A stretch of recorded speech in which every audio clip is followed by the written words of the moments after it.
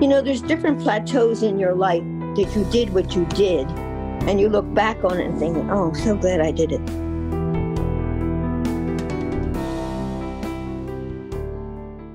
Hello, everybody. Welcome. This is Whistlekick Martial Arts Radio, episode 540, with today's guests, Sensei Fran Vall and Simone Fary. This one's a little bit different. I think you're going to like it. Well, I'm Jeremy Lesniak. I'm your host here for the show. I'm the founder of Whistlekick, and everything we do at this company is in support of the traditional martial arts. If you want to see what that means, go to whistlekick.com. That's where you're going to find everything that we're doing. One of the things that we're doing, we're selling some stuff, raise some funds to keep all this going. And if you use the code podcast15, that'll save you 15% off. We've got a bunch of different stuff over there, so check it out. And if you want to check out stuff for this website, whistlekickmartialartsradio.com is the place to go. The goal of the show is to connect, educate, and entertain traditional martial artists throughout the world. If you're up for supporting us, in addition to making a purchase, you could also share an episode, tell somebody about what we're doing, or support the Patreon, patreon.com/whistlekick. Patreon's a place where we post exclusive content, and you get access to it, some of it, for as little as $2 a month. The more you're willing to contribute, the more we're going to give back to you. Our setup today is a little bit different. Our guest for the show is Sensei Fran Vall, but I'm joined with Simone Fary. Why? Well, because Sensei Fran was the subject of a documentary that Simone put together recently, and it was really hard to talk about how we were going to bring Sensei Fran on and talk about this documentary as well as her story, which is an amazing story, by the way, without talking about the documentary.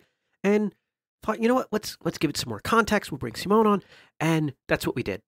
It's a great conversation where we unpack an amazing life story that isn't even close to over yet, but it's one that you've got to check out. If you don't come out of this episode feeling inspired, then you probably weren't listening.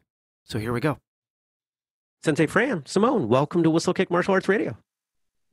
Thank you. Thank you so much for having us. It's great to be here.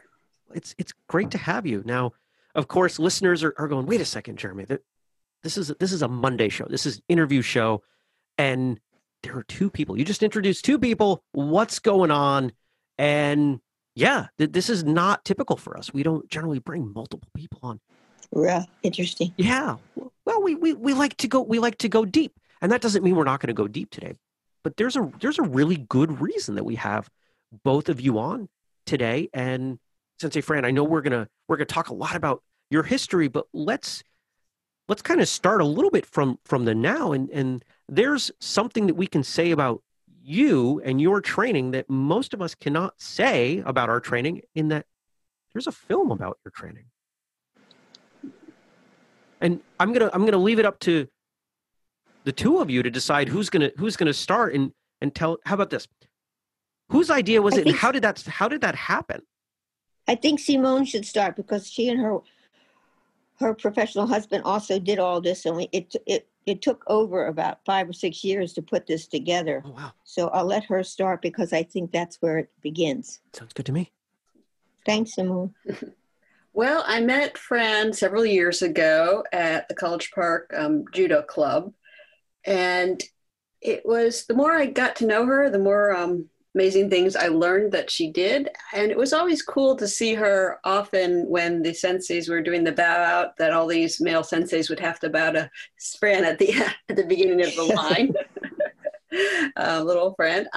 And, you know, first I learned that she was a very accomplished judo player that everyone looked up to. And then I learned, oh, she also does Naginata. And she's also a dancer, and she's also had this amazing career in the foreign service. So first it was just this idea that, wow, she's so interesting, I should do a documentary about her. But then as I kind of thought about it more, realized that, you know, there's not enough positive portraits of strong, accomplished women out there, that would be a contribution. And as I grew a little older myself, I saw there's a special need for portraits of older women who live life vibrantly and make contributions to the world. And then I think, especially in this time, Fran is a person who approaches life positively and courageously. And I think that role models of that are particularly needed right now. Fran really believes in making connections with people all over the world. It's a big part of who she is, and her dedication to martial arts and to living life in an engaged, community-oriented way, I think is really something we can be inspired by. At least I am, and I hope your viewers will be too. I'm sure they will be. I am. I'm inspired by just the little bit that I got in preparing for this show. So, Sensei Fran, what was it like with the idea of someone saying they wanted to make a documentary about you? Whoa. Well, I thought, really? And then it just picked up, and then we just did little segments. We got together, whether it was Naginata or Judo or some dancing. And then she came up to the ski resort where I've been for the last 29 years, skiing and snowboarding. So it all started falling into place. And we just did this in bits and pieces. And it was just, I thought, gee, a documentary. Wow. And you just continue doing what you're doing, and then someone has taken an interest to put it in a documentary. That was pretty overwhelming. But, I just did these things, as Simone has said, it's just a lifestyle. It's a way of life. I have the interest, and I have the energy and the good health, amen to that, to do that. Aside from a few surgeries now and then, Sure. As we age, as things go on, that's how it is. Yeah, I think one of the reasons it took, I'm sorry, Fran. One of the reasons it took so long was because Fran is so busy just to find time to make a connection with her. Like you see, even in my my summary of I've completely forgot. Oh, she does all this skiing and snowboarding, and she specializes, in different types of skiers too. So yes, she's got and I haven't even mentioned all the things that Fran does, but we've scratched the surface at least. Yeah, it seems like quite the long list, and I'm gonna break kind of one of my personal rules here, something that my mother raised me pretty strongly to never do. And Sensei Fran, I'm going to ask you your age. On election day, unfortunately, I'll be 82. And by the way, I just voted yesterday, and the place I went to vote, there was nobody there, and I took my neighbor who is 90 years old because I wanted to take her. And That's awesome. That's great. Assist her. So we went in and we walked in and out. It was just so delightful. I'm glad we didn't go on the 18th like last Friday, which was the first time. Because Virginia opened up in-person voting last Friday, and Maryland and DC are going to follow next month. But it was delightful to walk in, vote, and get out of there. I have no intention of doing this mail thing, which is such a issue now, as you know. I don't blame you. So I can't handle that.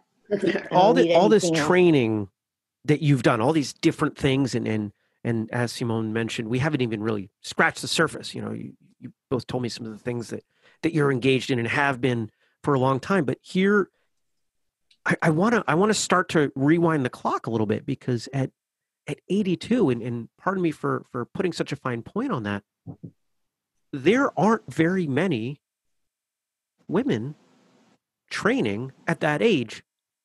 And if I'm getting my context right, you've been training for quite a while. I started judo in 1959 when I lived in Wilmington, Delaware. Pardon me for laughing, because that's like 60 years ago. Yeah, that's the definition of a while. Go ahead. Yes, and then it's a lifetime. And then Naginata, I was fortunate when I lived in Japan. When I lived in Japan in the Foreign Service, and I had 3 assignments, which was fabulous. And when I was in Tokyo from 69 to 72, no, 70 to 72, I started Naginata, which was, when you start a martial art in the country where it originated, it was pretty amazing. And then also in Tokyo, the mother school of judo called the Kotokan is there. So needless to say, I was ecstatic because I trained there. And while I was there, I got 2 promotions, 3, and just, you're there, you're training all the time. It's like training with God. It's all the head senseis, all the amazing teachers that are there. Now, to back up, really back up, when I first went to Japan in 62 to 65, I was in Sapporo, my favorite part of judo. But I went and I had the occasion to meet Fukuda Sensei in 1965 at the Kotokan. You might know her name. She was just a legend. Got her 10th degree while she was alive many years ago, and we had a wonderful party for her for it. And then they were planning her 100th birthday, 5 years ago? And she died 2 months before her 100th birthday. It was very emotional. Pardon me for jumping in. She was the first woman to be awarded a 10th Dan in judo, wasn't she? Oh my God, it probably will always be. I don't know. Yeah, the 10th. Yes. And she was, it was just such an amazing experience to be there with her when she got it. And, in her little humble way she's got. And it's just so inspiring. And I worked, we had various several clinics and workshops with her, and I often would be her uke, the person, working with the teacher. And she would be teaching, and I just felt, it was just so elating to be with someone that high. Oh, it's just, you can't talk about it without getting emotional. Yeah. The same thing happened in Naginata, because I remember being at one of these schools there it's outside of Osaka. And on one side of me was the soke. A soke in Japanese means the head sensei of this art. And on the other side was the other guru who was, it was just, I thought to myself, this is a very interesting feeling or sensation. I thought, if I had to die right now, it would be okay, because I'm training with godlike people. And they were wonderful. They've all since passed away. And like in everything else, especially in the Naginata, some of the head senseis that I trained with, they were just very personal people. They were just very much like family to me. And they've all passed away now, because I think they were in their 80s. I don't think anybody got to their 90s. So be it. So I always think, I don't think of myself sometimes as being the sensei when I think of them as the sensei, that we are instructors. Do you understand that expression? I do. There's a sensei, there is an instructor. But as you age and as you do, your body changes, so you address the art in a different way. There's a different insight, there's a different feeling, a different way of approaching and teaching it. It's really helped me to be a better teacher and to be more insightful, just working with people who are coming up or who've also trained all their lives as well. We have people from all over the world, all ages, all styles. And some of them are likely nodding their heads as you talk about how the art and the expression of the art, the instruction of the art changes as you age.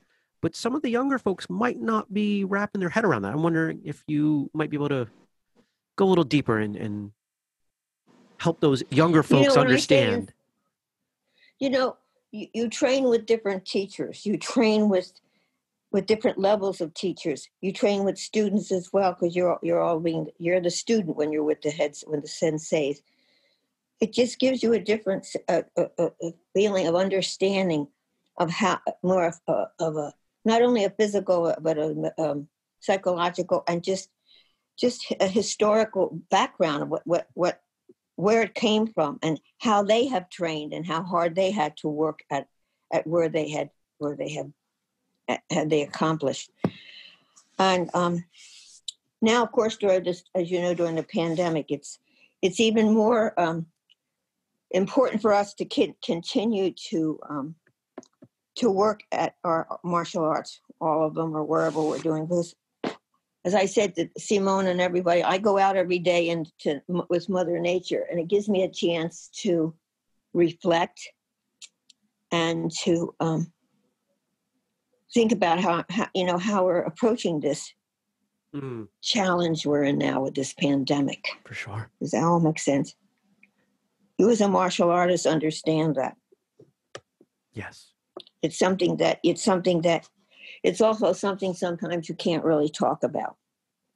It's something it's something from within. You go out and sometimes we'll start doing some ashiwaza, some footwork, some uchiko, just movements. Or I take my Naginata stick out sometimes, and I do some work out there where nobody around thinks I'm losing it out there with my stick. But it's just you're out there doing your thing. It doesn't matter who's watching you, and if they want to watch you, that's fine.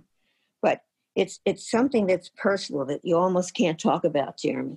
But you as an artist have done all these other artists, all these budos. Budo is the Japanese word for martial art. So it's something that's it's deep inside. It's something that you really sometimes can't talk about. Does that make sense? It does to me. I get it. The people listening. It's like whatever you're devoted to, whether it's your personal work, your profession, or your interest in things like that. And that's all very important. Sometimes it's very difficult to talk to people around about this. I just went over to visit a friend of mine on Sunday. I introduced, this is a judo story. There were 3 girls that all were roommates at the time. They were all working for the State Department, as I was. And I introduced them to judo. There were 3 single guys. And I was excited to introduce them to judo, not thinking about being a matchmaker, which I didn't think about. And all of them eventually married one of them. The one family I went to see, the wife, the husband has since died several years ago. And they had 6 beautiful children and are all very, very much involved and devoted to judo. Right now it's on hold because of the pandemic. But we go out and we reminisce. And she just turned 80, and her oldest son did this incredible scrapbook and so many pictures, and so I went through it, and each one we had our own page. But she and I reminisce. I knew her parents, and I knew her family, and it's like an adopted family. And it was so interesting because when I was in the Foreign Service, I would come back certain times, and I would always go over to the Tamais to be with them and to to visit with the children. And those kids grew up doing judo as soon as they could crawl.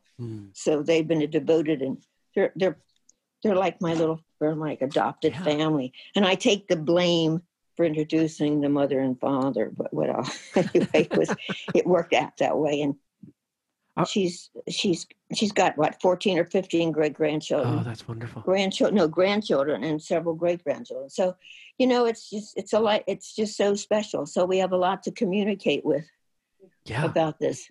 So Carl, and we talk about it. I talk to her all the time because it's very important. They're like my adopted family, or I've been adopted, since I take the blame for introducing mother and dad. Simone, it sounded like you were going to say something.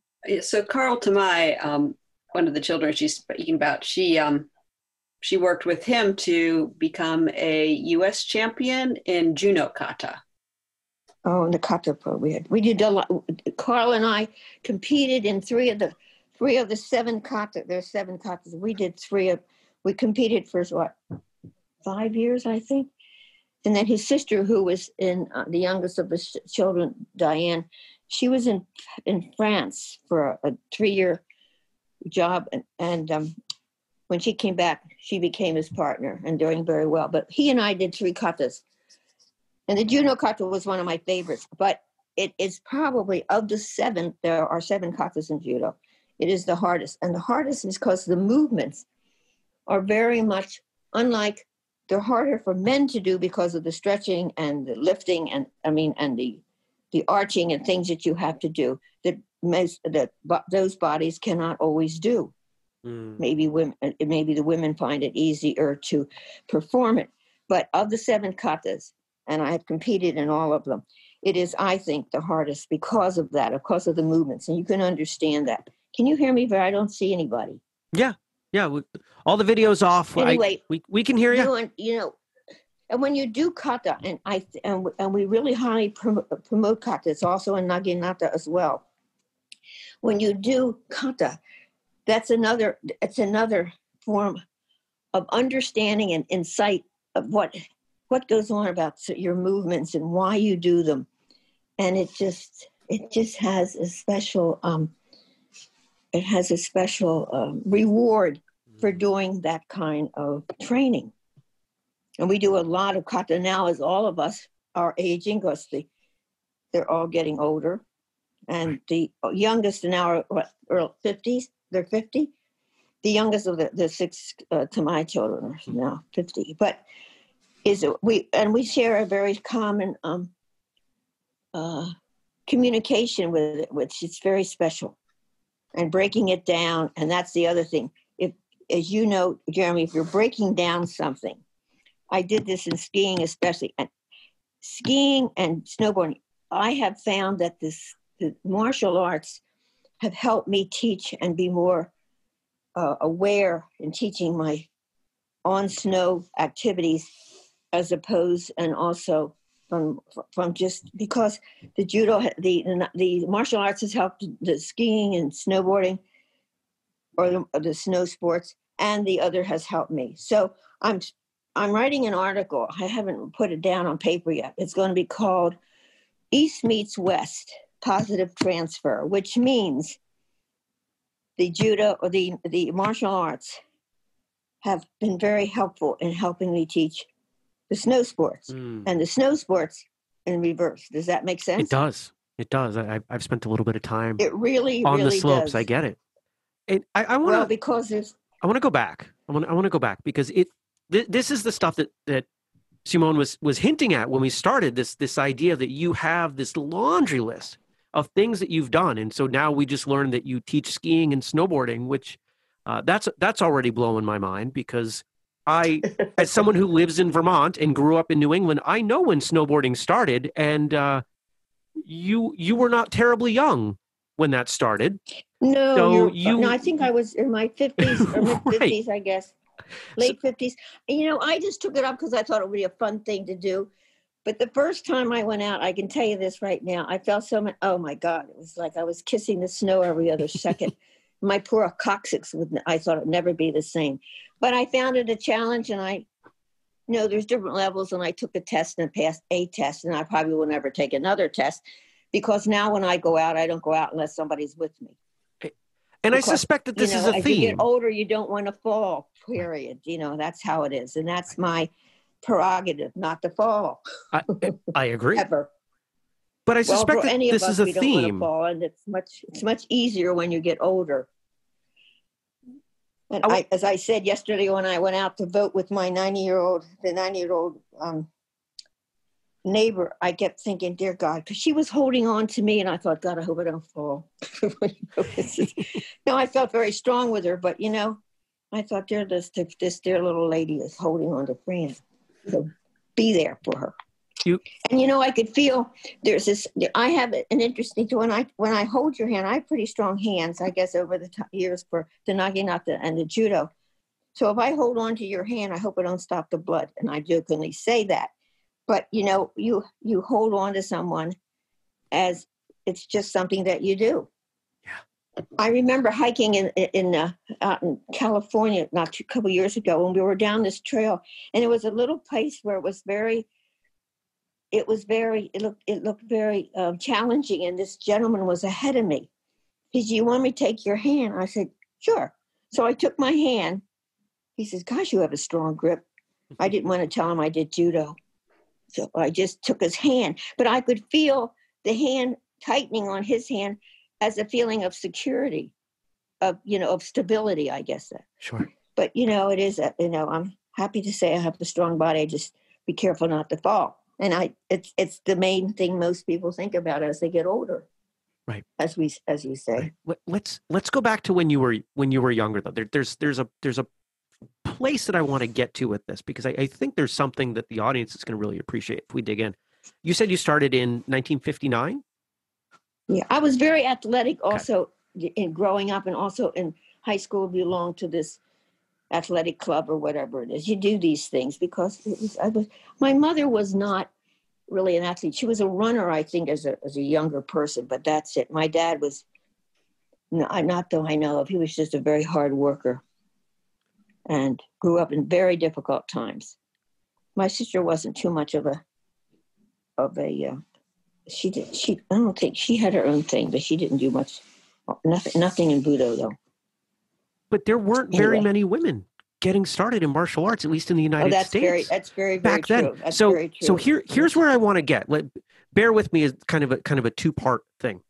There was something about your personality in 1959 that made you say, hey, not only is this something I'm interested when culturally it's not something most women are doing, but it's so male dominated, but I don't care and I'm going to charge through this. Did that at all come down from your parents, from your mother? Was there some inspiration there that set the tone? Yes. See, I never thought about, I started this judo class because my mother thought that I should learn self-defense. This is in 1959, Jeremy. And she said, this is how I started. She wanted me to take a course at the YMCA in self-defense. And I said, what's self-defense? I mean, dear God, that in those days, that was just something they never thought about or talked about. Now it's, we live in that environment. So I did what mother told me to do. I was good, obedient child. I took the class. I was there only in it for 2 weeks. And that's when I unknowingly had been introduced to working in the Foreign Service for the State Department, and went down to the ladies' YWCA and took the test and got interviewed and blah, blah, blah, and got hired. And that's how I went down to Washington. The friend I went with and who introduced me to all this thing at the YWCA, she decided not to, and she got married and had a family. Well, that's how I got down to Washington, D.C. And I was very lucky, got introduced to Jim Takamori, who was a namesake in judo, who passed away 5 years ago. So that's how I started judo, and I was extremely devoted to it. I think I trained 4 or 5 days a week. So, there it was. And that's just how it started. So it became a lifestyle, and it has to be a lifestyle and a very, very definite dedication. And you just do it. And I didn't think about it. And then when I stayed in Washington purposely because I wanted to get introduced to the State Department and see how it worked. And it was very, very helpful and very insightful. And when I got assigned to Japan, I was ecstatic. That was just luck. That wasn't a choice. Yeah. Well, I asked for Japan, and I had no idea where's Sapporo, and became, I almost wanted to, I would have retired there in a heartbeat. But at the time, and as you know, the yen to the dollar was really bad at the time. And I thought, if I depend on I would have probably worked there and taught English, which everybody does in Japan.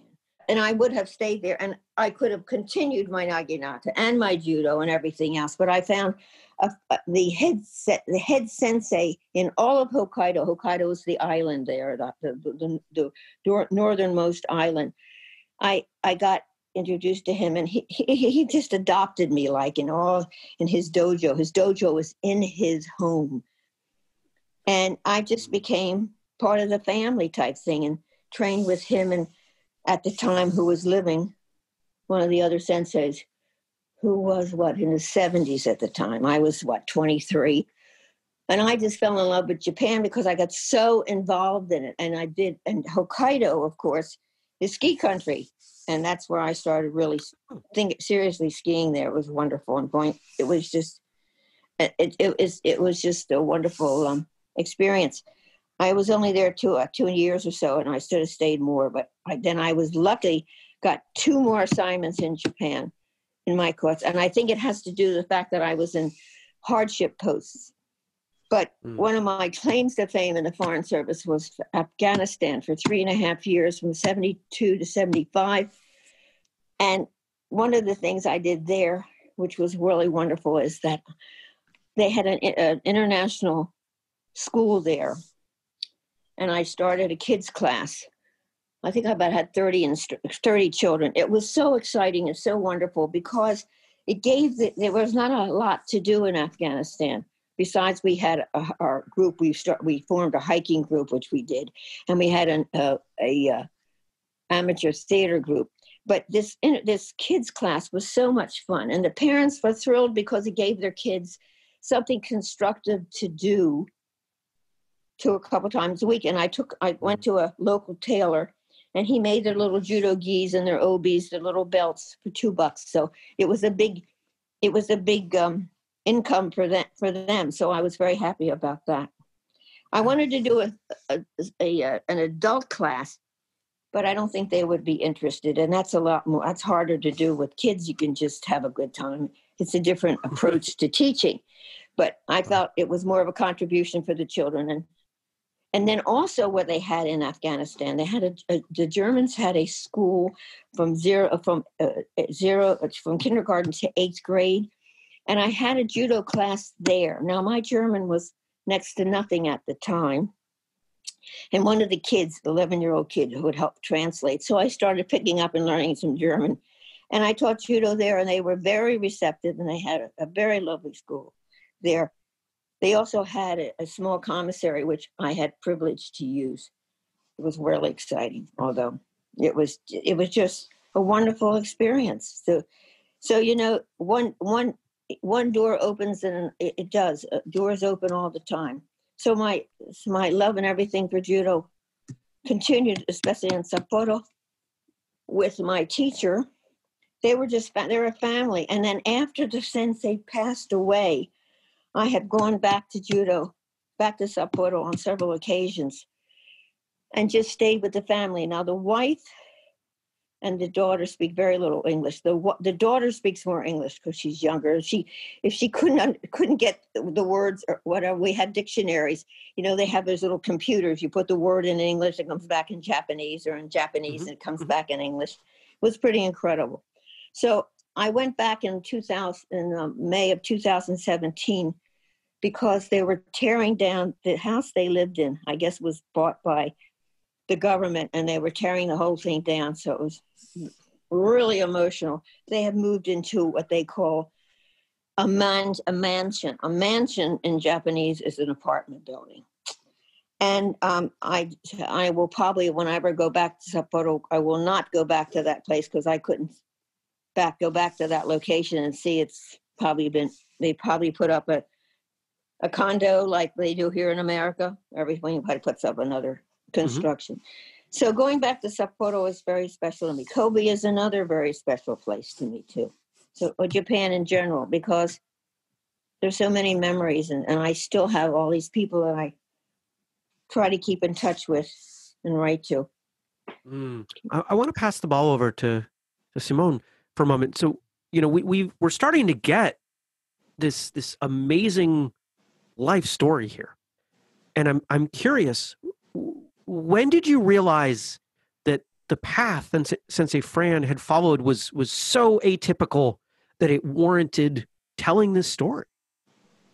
It was a gradual process, but I realized, just hearing Fran's response and your question, that way before Nike wanted to trademark "Just Do It," Fran was a "Just Do It" person. Simone, I often think of that expression, "just do it." I mean, I think that's such a great expression. Just do it. It is. Just do it. Yeah. That's I love that. It's a very good motto. Yeah. And in a way, there's not one little canned answer to, why Fran does what she does, and one canned answer to why. There was not one moment like, okay, this is it. I have to make this documentary. You kind of are called to things in life. I don't know if that sounds maybe too spiritual for some people, but not for me. I get it.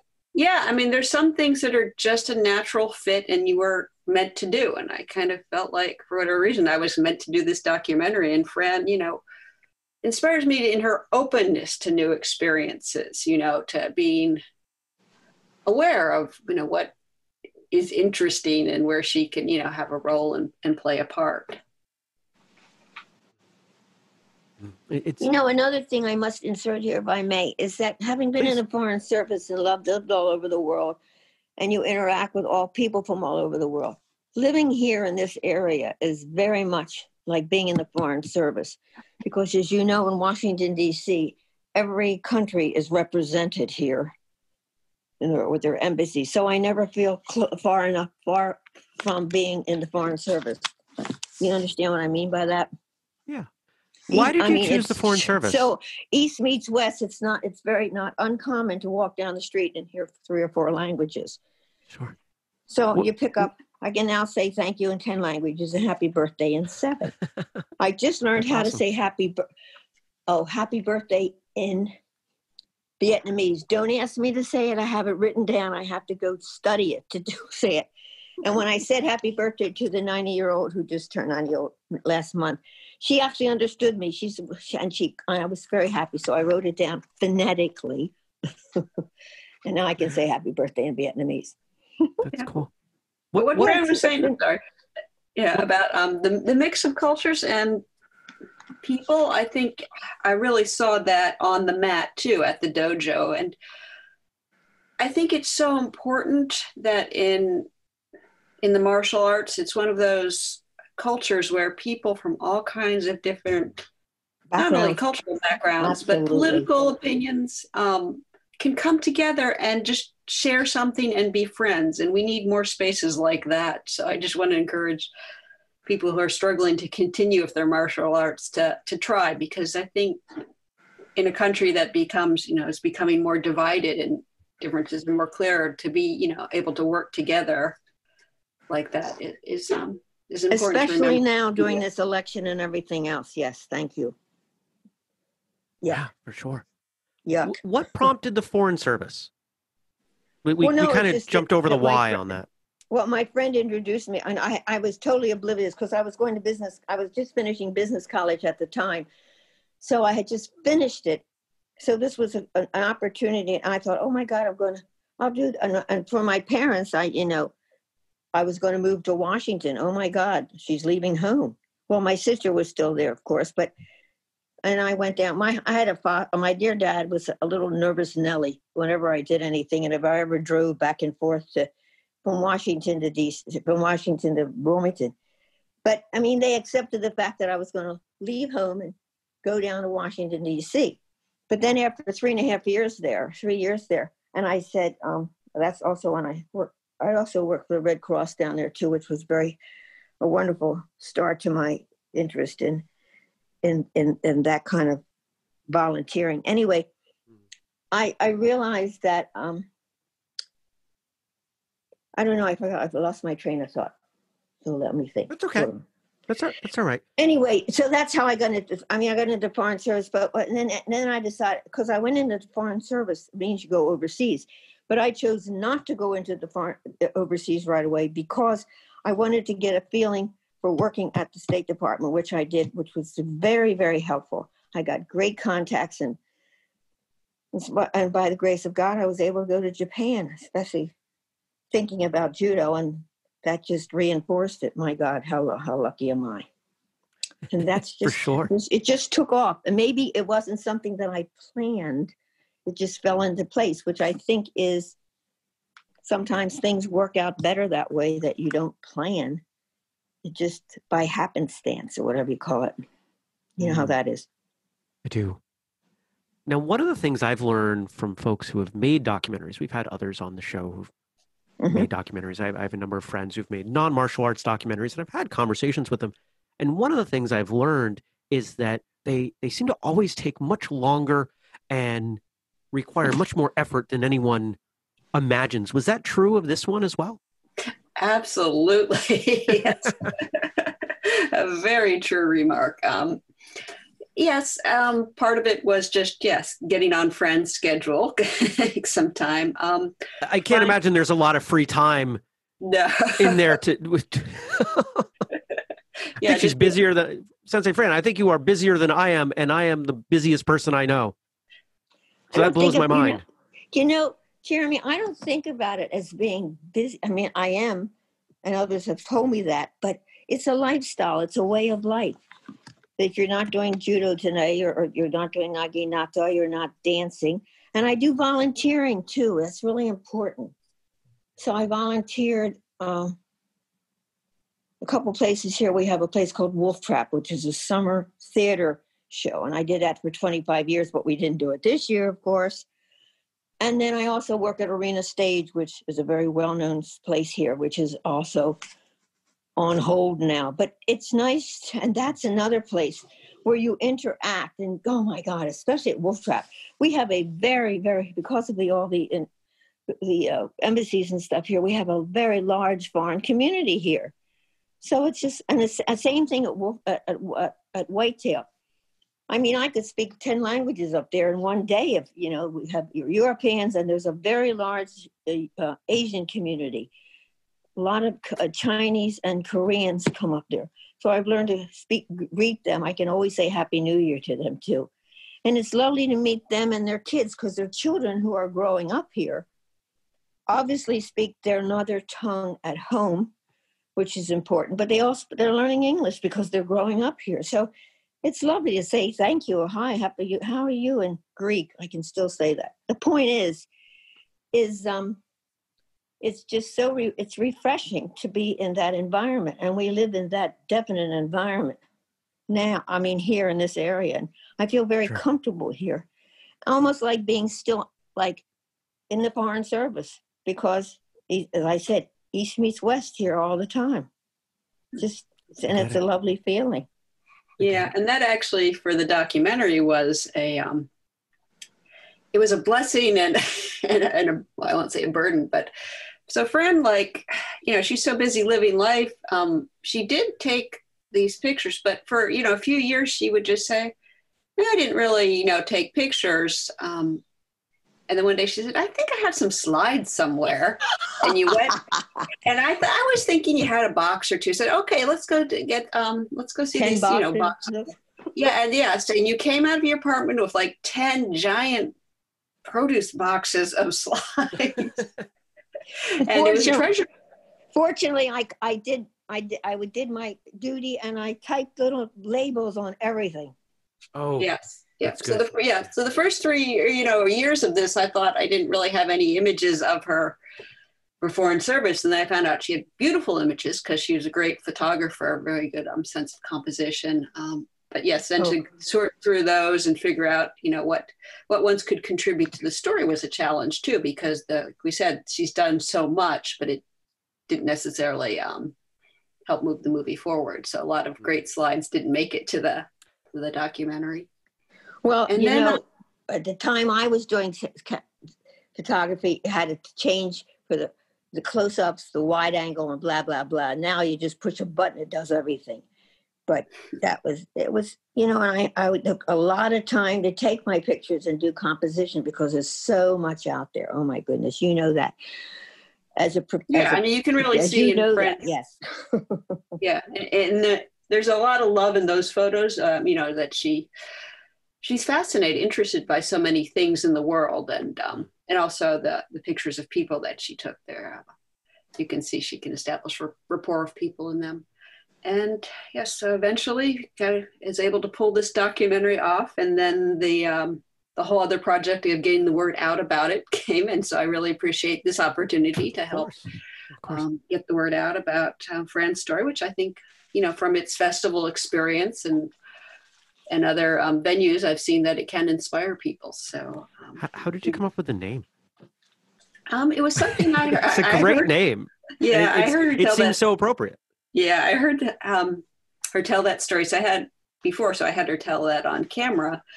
And unfortunately now it's become a bit of an issue because Amazon thinks that name is controversial and has rejected the title. So I may have to resubmit it to Amazon with Sensei Fran Kicks A*****. Jeremy, I originally said, well, Matt, can you say Sensei Fran Kicks Tush? Is that I mean, people know what tush is, I guess, or I don't know. I don't know that a lot of the younger. I mean, I understand tush because of my heritage, but not everyone's gonna get the lineage or the use of that. I mean, the home I grew up in, tush was used much more often than butt. Is your background Jewish also? Yes. Yeah. I understand. So I can say Lashana Tova to you. You sure can, and thank you, and to you. Well, I don't know. Everything is Zoom now. I can't even go to a temple now for the services, and I'm not a Zoom. I mean, we're Zooming now, but it leaves a lot to be desired, that's for sure. Anyway, here we are. Have you had a day where you've had 3, 4, maybe even 6 or 7 Zoom calls? I call it Zoom lash. Zoom lash. Well, I'm learning how to do Zoom now. I mean, now that I finally into the 21st century and have my own little computer here, it's so exciting. Based on your track record, give it 6 months and you'll have invented the successor to Zoom that'll be 3 times better in every way. I don't want to get too professional with this thing. It's just nice to keep in touch and be able to because I was using the library a lot. Well, the library is sort of closed down for the rest of the year because I think you can take out books or put in, you can rent books out and all that stuff, but I don't worry about the library anymore since I don't need it. But it's just something that a lot of seniors do use because of the computer system, because of their computers. Yeah. And a lot of people still go there to do that when it's open. But the one nearest to me is doing a huge rebuilding thing, and they won't be open until next year. When and if, who knows? I want to talk about something that you've mentioned a couple times, Sensei. You described martial arts as a lifestyle, Budo as a lifestyle. It has to be. You're right. And that's something that's really interesting to me is that you followed up that statement with that statement, lifestyle, and it has to be. And I'm wondering if you'd unpack that a little bit for us. If I what? Just expand on that. That's a statement that I've never heard anyone else make. I've heard it can be, or maybe it should be. I've never heard it has to be. I'm dedicated. I mean, I go to judo 3 days a week, at least 3 days a week. In the wintertime, I only go where we have a lot of kids. That's their College Park where I first met Simone and her little boys. But, it's something that you just do because it's, as I said, it's a lifestyle. And I think it's something that has to be habitual that you do because it's important in your life and you're making a contribution. Because now you reach a point in your life when you're not going to be able to, I don't do shiai anymore, which is the fighting, but the kata is really big. And I can do that. I can teach it. And it has to be something, it's a dedication. It's almost something, Jeremy, that you can't talk about. It's just something it's part of your life, your daily life.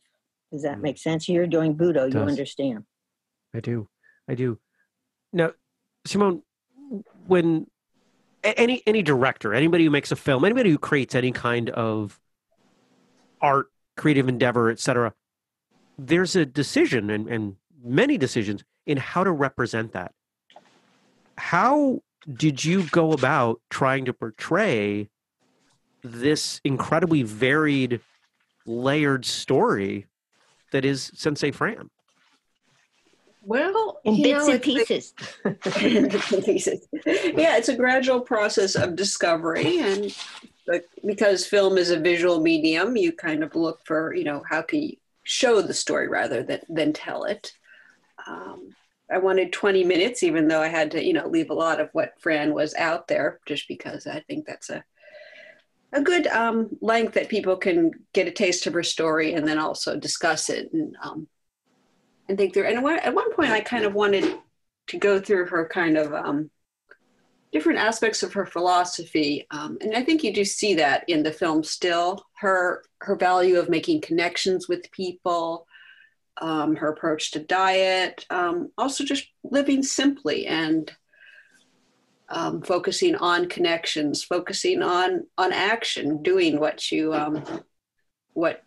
calls to you to be done, to contribute, to teach, and to use teaching as a way to contribute to others and the betterment of others. Those are all kinds of themes I wanted to explore when I did it. And she has a saying, which I'm surprised it hasn't come up now. She used to say, we had a nice exchange. And she used to say that a lot. And for her, this exchange between cultures, where you maybe teach something, but you also learn something about a culture too, is another kind of key value to her that I wanted, that I hope comes through in the documentary. I forgot that. You're right. Where would people find the documentary? Great.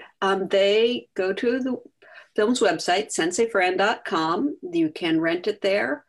You can stream it or buy a DVD. And you can also contact me if you have more questions or you know somebody else who ought to be the subject of a documentary. I'd love to hear from you. Oh, you may have just opened up a door.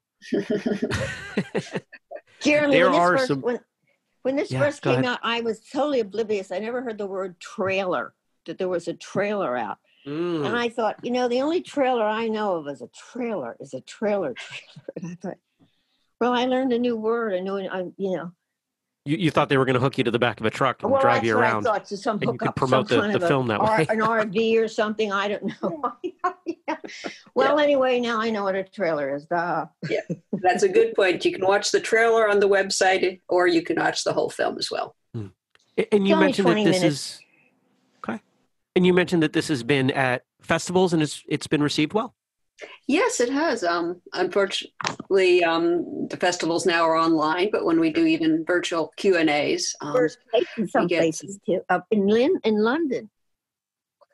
What's that? Yes, it was at a film festival in London, the Fighting Spirit Martial Arts Festival. Won Best Documentary there. Oh, cool. Yeah. So yes, it's been well received. It's of course, no film is going to please everybody, but I think a lot of people have been just inspired by Fran. I remember we showed it at a local screening, and really the young man came up and he said, I was kind of too scared to try rollerblading. I thought I wanted to do it, but I was too scared. And now I've seen Fran, I'm going to try rollerblading. Yes. Let's go together. I still have my rollerblade. Absolutely. Do it. I certainly will take out my hiking sticks to do it now because I don't want to fall. Just do it. Do it along a fence where you can hold on so you won't fall. I think I know the answer to this question, but I'm going to ask it anyway. Go ahead. Is there anything that you didn't do that you regret? Oh, there's a couple places I didn't, some traveling that I didn't do earlier, and I wish I had. But basically, I'm glad I did what I did. But I look back on, in the Foreign Service especially when I was in Afghanistan, because it was the time to be there from 72 to 75 before everything fell apart and they started bombing whatever they did in 78. Last year, we had a big international world championship of Naginata in Wiesbaden, Germany. And I went along as part of a support team for the American team.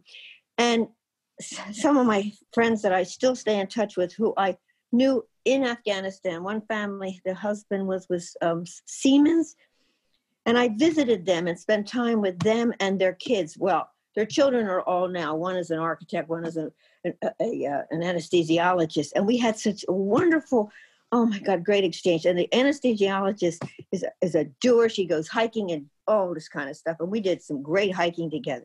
The point is, we both said, the husband and I left at the end of 75, and they left the same time. They had been there longer. He was there for a long. He's a engineer. We were there at the time, and we left at the time. So we were very fortunate to be there when we were there. It was just heart-wrenching to see when things started falling apart. And when I was there in July of 1973, is when they had the coup. So we were very, very fortunate as foreigners not to have to pack up as much as we could carry and leave like they did in Vietnam. And the only thing we had is we had a curfew to be in at 9:00, and that wasn't a hard thing to do. But the whole premise is here is that there are times to be places. You are when you are. There is the time to be there. So when I was with the family and spending time with them, they live up in another part of Germany, and we just spent a week together. It was just reminiscing and thanking ourselves that we how lucky, and knowing to ourselves how lucky we were to have been there at the time. And we traveled in country, which you could not do without getting permission and having the, God signed you off to go and travel, because everybody heard of Bamiyan, which is, of course, where they bombed those statues. But we went to Bandamir. Bandamir was the one of the wonders of the world. 7 lakes, handmade. Oh, they're just natural lakes. And we went there a couple of times. I actually swam in one of the lakes.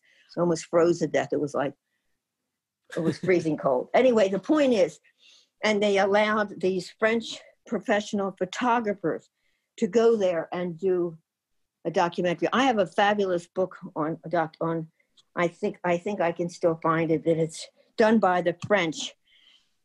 You speak French, Simone. So the first part of it is all in French, but then it's all photography, total, just pictures. And, a picture's worth 1,000 words. You do not need to have anything underneath it. If I can find it again. So I think the point is, if I can find it, I think the point, though, is that, that'd be great. Yeah, I think the point is Fran has so many memories now of all the things she did do and the people she did meet that there probably isn't any time for regrets about things she didn't do. I don't regret, but I do. Yeah, I can hear that. And do it, don't put it, the other thing is, if you can, sometimes you do what you do and think, oh, thank God I did it then, because I couldn't do it now type thing, or you wouldn't do it now type thing. There's different plateaus in your life that you did what you did, and you look back on it and thinking, oh, I'm so glad I did it then. I wish, not woulda, shoulda, coulda, but there are other things I could have done more. But, I'm just glad I did what I did. So now I'm taking off and I can still challenge myself. I don't think about the age. It's a question of being able to travel again to do it. So we'll see. And safety and all that good stuff. Yeah, let's look forward. Let's look into the future. Let's, put pandemic aside. Let's assume whatever period of time we're about to talk about, there are no restrictions. No, I want. What do you want to do? What are you going to put on the list? And this is a question for both of you, because you're both here. We're talking. We're primarily talking about Sensei Fran, but I can't imagine, Simone, that in doing this work, your life hasn't been changed. That to work this intimately with Sensei Fran hasn't had some impact on you and the way you look at the world. So we'll start with Sensei Fran. I remember Simone came up. Where do you want to go? What do you want to do? Well, I know Simone came up and she I don't think she had ever skied before. Maybe she did. We took a lesson. I felt so honored to give her a lesson in skiing. Do you remember that, Simone? That's nice. It was fun. I mostly stayed upright too. You did. You didn't fall. Well, it's just, it's so interesting because, as I said, you when you're teaching one thing, there are certain things in judo that might come out when you're skiing. So I have to insert this. One of my colleagues, she and her husband came up for their 5th wedding anniversary and took a snowboard lesson. So when you fall in judo, there's a certain way to fall. And that's how she fell on the snow. And it was perfect. But when she fell backwards, that's something else. I mean, I think she tried to do it with a snowboard on, both feet are attached. So it's hard, but she did. And you have to be careful that you don't hurt yourself and fall on your tush, which everybody does. But the idea is, it's called, you also have transfer learning. So one thing works for the other. I don't know, thinking ahead, there's some other traveling I want to do. I still want to go visit these friends that I know that are in California. Overseas, I want to go back to Japan really badly to visit some of these friends I haven't seen since I left Kobe. And I know we've lost some of them already that have passed, but I want to visit their families. And that's one of my things I definitely want to do. And I will do it. I mean, this eventually... I have no doubt. I don't think anyone listening would doubt anything. Allow us to go and I don't have to quarantine myself. But I would quarantine myself anyway instead. I don't want to just, it's just... I'm going back to Japan. I just feel comfortable. And I often think, because of the different languages I have spoken or have studied, I often think in that language. And sometimes when I get really upset, instead of saying something nasty in English, I can think of it in a foreign language so people don't think they have no idea what I'm saying. And if they do, I don't care. I like because it's like, I don't drive anymore, and it's okay because I just can't handle the impatience and the rudeness out there. But sometimes they just have to be scolded. It's just awful. And it's just, and I think, and so I definitely want to go back to Japan. I definitely want to spend some time there with who is the families that are still alive and well. And I belonged to a really fun hiking group when I was in Kobe. And one of the main guys who we did, so I just saw some wonderful pictures on.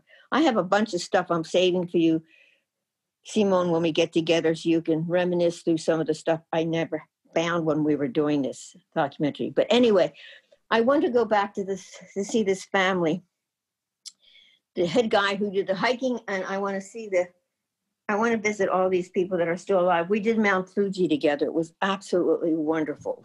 There were 5 of us, 4 of the guys and Fran. It was just so fun.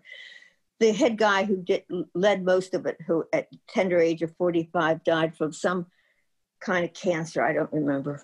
But anyway, I definitely want to go back. Those memories are so deeply rooted, are so embedded into my past that, it's hard to talk about it without getting emotional. But I get emotional easily.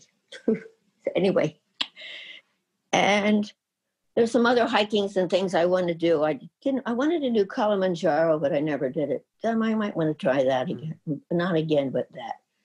Mount Fuji I did 1.5 times. I say 1 3/4 times because the first time I went there, they had the fog.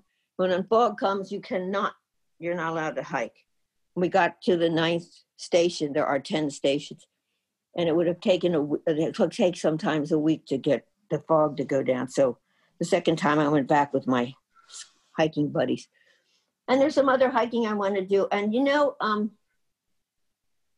I learned how to do, for a while I was studying sign language, and I want to get back to doing more sign language because it's so helpful it's another challenge to my to-do list, to keep up list. The most important thing is for all of you to know is that I just want to stay healthy as long as I live. My Naginata said something. They gave me a big party several years ago. And they said, you're going to live at least to be 100. I said, that would be very nice. But I want to be as healthy as long as I live. Amen to that. And then you can when you have your health, you have you have your wealth. So there you are. I agree. Challenge. And there's always Simone, something to challenge yourself. But I think the biggest challenge and the biggest prayers is to stay healthy and well, staying healthy as long as we live, because you don't do anything without it. Totally. Simone, how about you? What kind of a 2-parter here? What's coming in the future for you, and how has this documentary, changed your life? Well, I would love to tag along with Fran on her trip to Japan someday. That would be awesome. Have you ever been to Japan? No, I haven't. I think you would be the perfect guy to do that. So maybe we can do that someday. Oh my God, that would be perfect. All right, let's put that on our to-do list. Okay, sounds like a plan. I'd also like to make other documentaries about seniors like Fran who are role models. I get the feeling that there are a lot more people out there that, are not celebrities, but that we should know more about, that are good role models for us as we age. And that's, if anybody out there knows of somebody, I would love to hear about that. You can use my website, senseifran.com, to reach out to me and let me know. And yes, I also want to keep doing what Fran does, which has inspired me to do, which is keep traveling, keep getting to know other cultures better and making connections with other people throughout the world. And to live a kind of simple, focused life like she does. Sounds like a great way.